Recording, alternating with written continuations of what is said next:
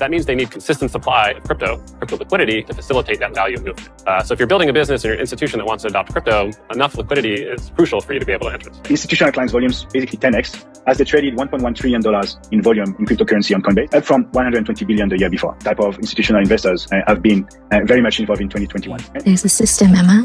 We're born into it. A system with numbers and paper. Permissionless. Just because you're born into a system Doesn't mean you have to live with it. Of course, if you look at Stellar, my blockchain, things look different, right? We don't pay out any incentives to the validators.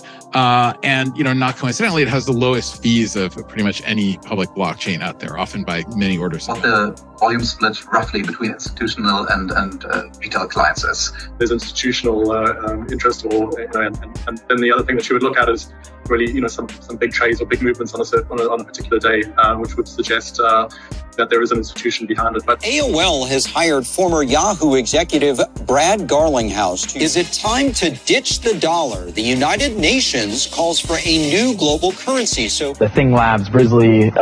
Got Brizzly the Bear once again. Got the Phoenix Rising, or these possible moon cycles right here. Joining the team here, our work on Phoenix, which continues to be in kind of alpha/beta.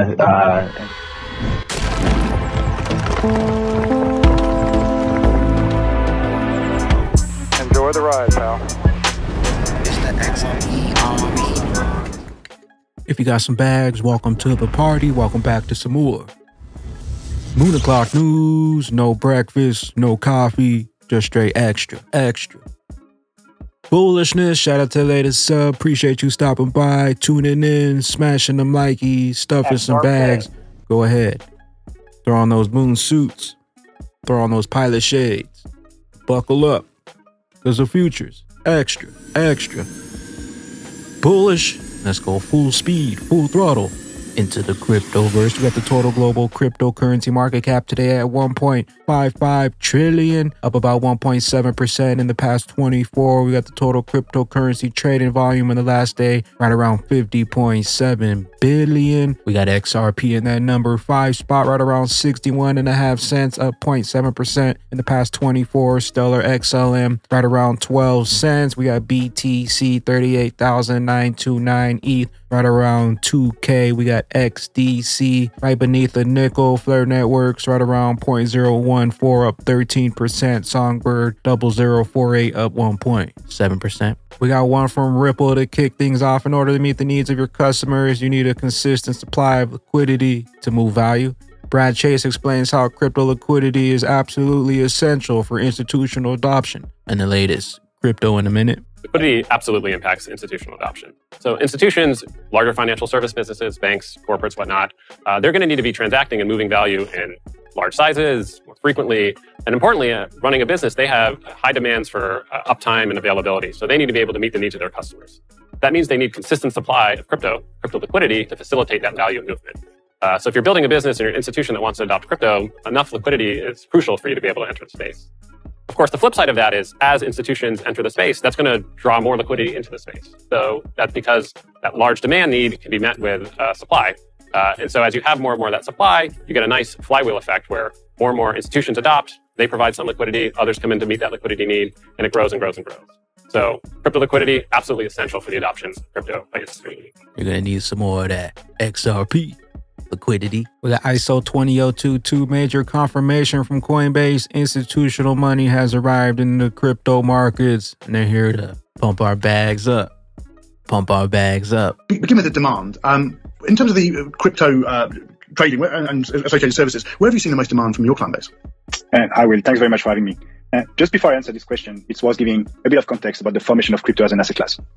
So over the last 20 years, new markets have been created and adopted by institutions. We're talking about FX, treasuries, credit, EM, commodities, derivatives, structured products, and so on.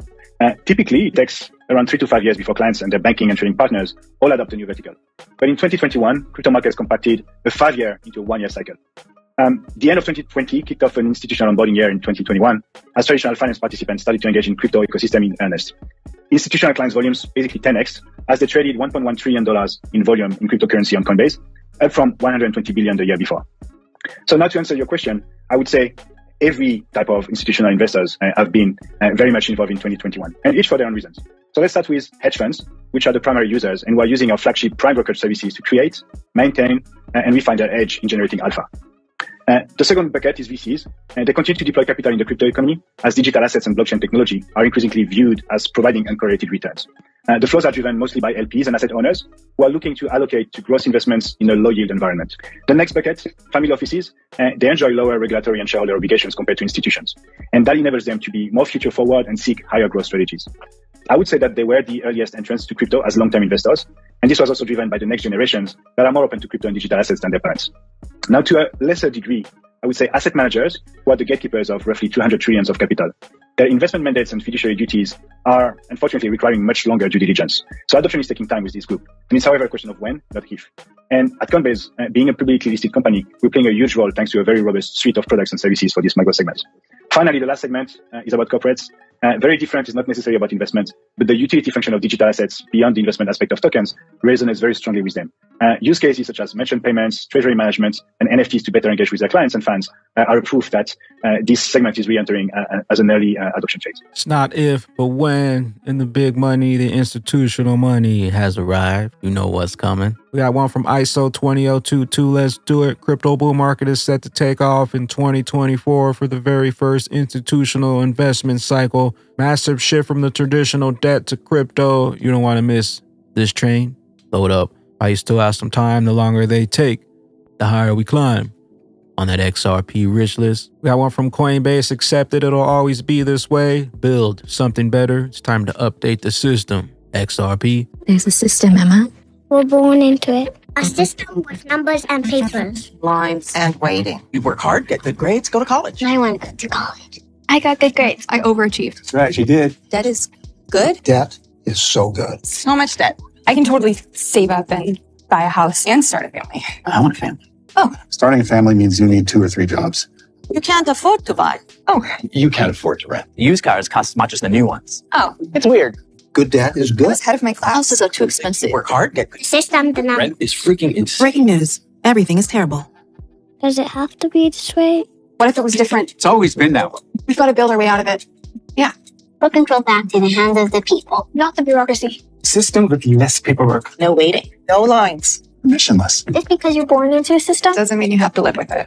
And it's happening right before your eyes. The system is being upgraded to a new, faster, cheaper, more efficient, eco-friendly financial system. Move value anywhere around the world instantly, 24/7, 365.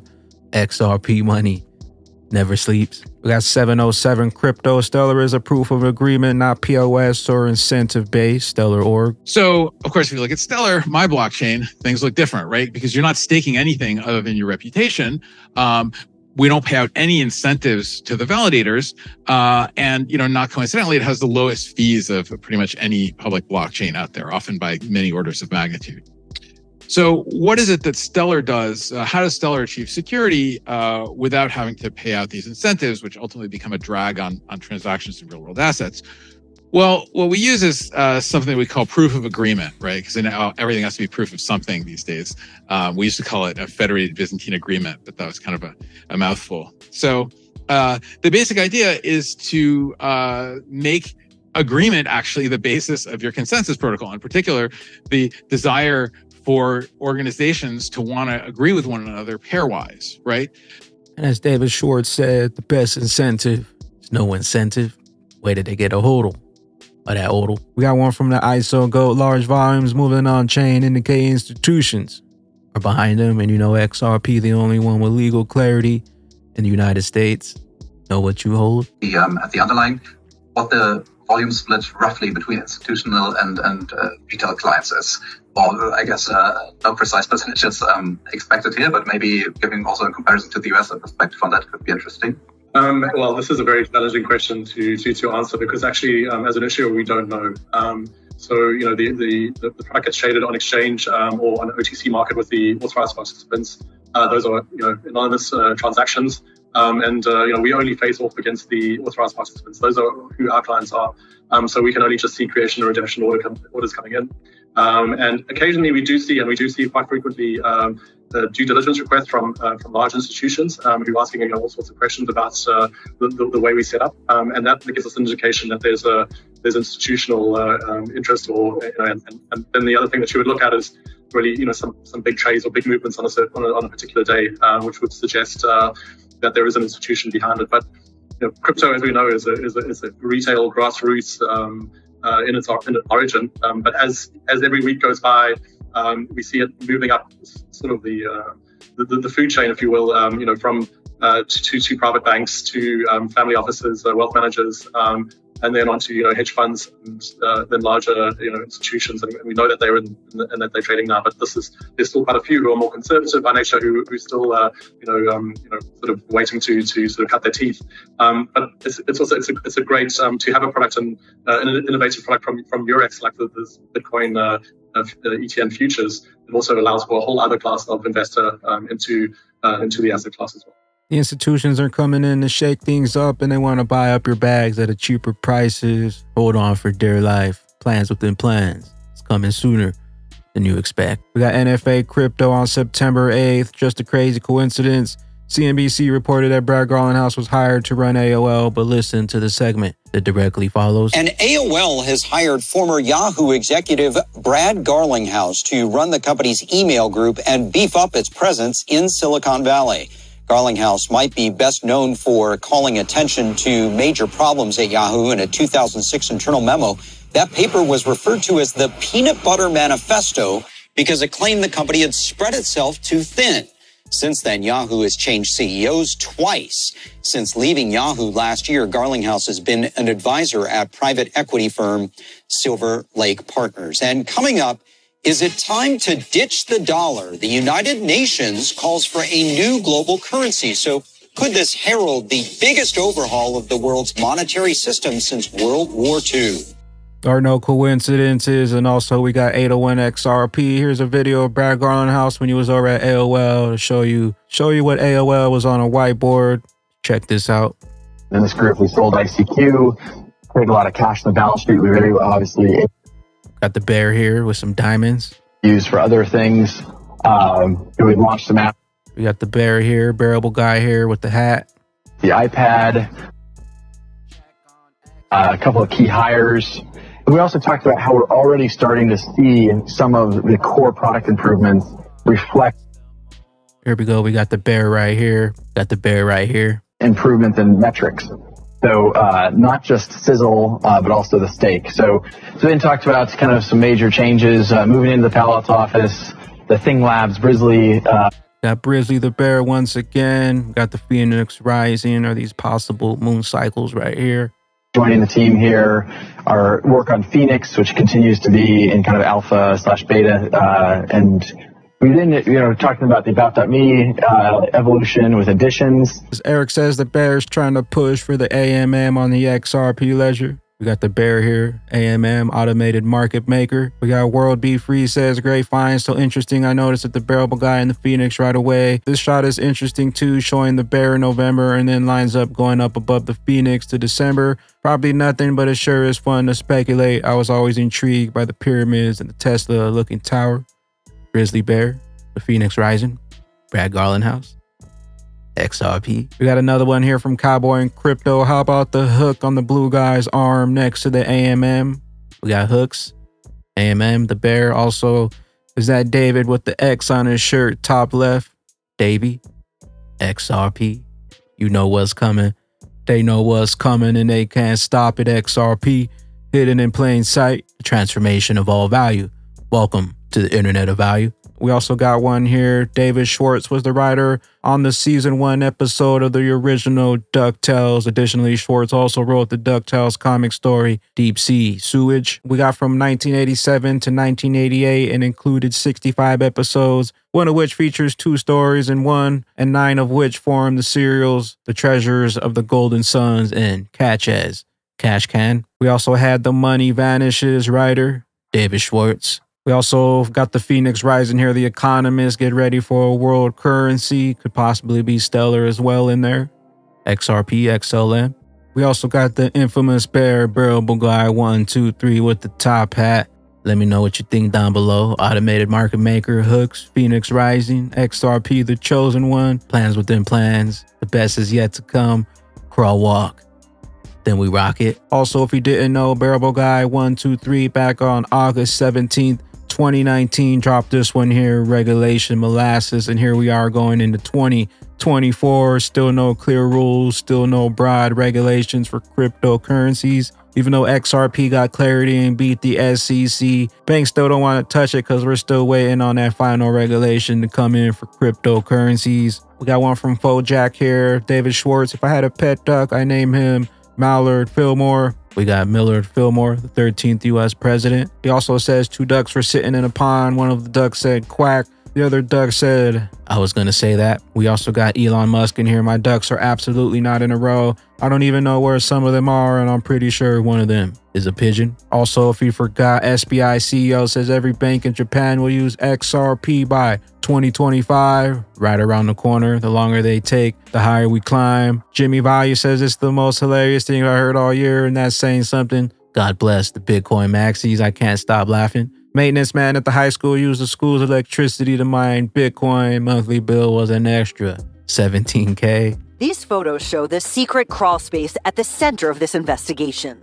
That's where police say Nadim Nahas hid nearly a dozen computers, running a crypto mining operation around the clock, sucking power from Cohasset Middle High School. Nahas of Norwell was the town of Cohasset's assistant facilities director at the time. Investigators say he initially agreed to be interviewed by police and denied having any involvement with the mine when it was discovered, or social media posts about crypto that police say were on his Twitter account. But according to the police report, he then began sweating quite a lot and indicated he did want a lawyer. Crypto mining involves running high-powered computers, working continuously to solve complex computer problems, trying to validate connections and keep crypto transactions secure. Miners are rewarded for their efforts with new coins.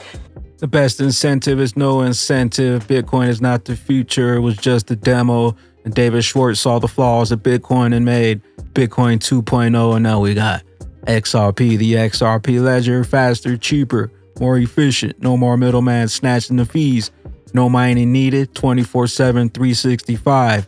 Welcome to the Internet of Value. We got one from Crypto, says, this is what I feel. Charts really being stubborn right now. Only time will tell. We got the BTC halving coming up April 17th, 2024, right around the corner. And taking a look at this XRP versus BTC chart. Once again, XRP should have blasted off here, but the SEC came in and shut it down because they know what's coming. XRP is bigger than the first coming of the internet. And if we take this previous cycle here from BTC versus XRP, starting at the beginning, going over here to December 17th, and we lay this over with our current cycle, you can see here how similar things are moving here for the XRP cycle. We can see similar movements here. We had a spike here, then drop down, spike back up, drop back down into the bear market, and then back again for another bull run. Unfortunately, the SEC came in and shut this thing down. But as you can see here, XRP should at least pass the previous all-time high. And with that being said, we can see all this coiled up action here for XRP. You know what they say, the bigger the base, the higher in space, the longer they take, the higher we climb. Where will you be? Where will those bags be in 2025 when every bank in Japan goes live with the standard on-demand liquidity? XRP coming to a wallet near you. Later glitches. I am the XRP Bagman, the Moon Commander, currently up here on the mothership, stuffing some bags and enjoying the show. Appreciate you stopping by, tuning in, smashing them likies for some more Moon O'Clock news. Hope y'all continue to stay extra bullish. Continue holding those good vibes. Remember to sell the FUD, vibe those bags, and don't forget to spread that liquid love. Also, if you're new here, don't forget to drop a subscribe, drop a comment down below. All the OG diamond hands out there, drop a comment down below. Drop an elbow on that like button from the top ropes. Catch you up here, top floor, on the mothership for the moon party. BYOB.